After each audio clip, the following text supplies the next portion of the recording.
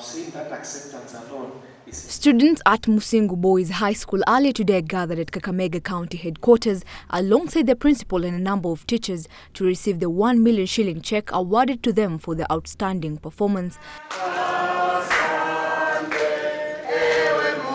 The school has been doing well in the national examination over the years and was second in the county last year, but managed to be top this year. The money will be shared equally among teachers and students. Both the parties will receive half the money each.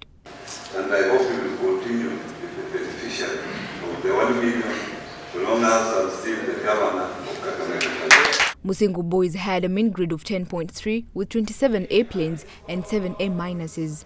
We love you.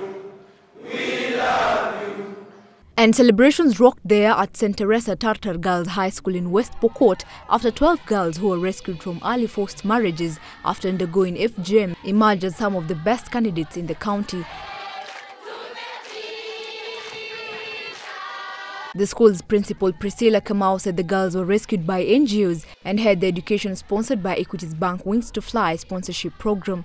Today I'm happy to say about 12 students whose life was endangered got their results B+ and above. Priscilla asked parents in the county to value girl child education, saying girls have the potential to excel. And I'm sure in 2 years to come, with this rate of good work in all our girls' schools, we shall have no problem regarding school dropouts. Meanwhile, a section of Mombasa County legislators have expressed their disappointment following the poor performance of public schools in the county in the 2015 Kcse exams. However, Legislator Munyi said poor result in public schools was due to lack of commitment by some parents and school board members. Shule zozote zinapopata boards ambazo ziko very effective huwa wanahakikisha syllabus inakuwa covered. Na tunapokuwa tuna shule ambazo hazina usimamizi mzuri na utakuta walimu pia hawana msukumo wa kufanywa waweze kufanya vizuri, huwa hawaendi darasani.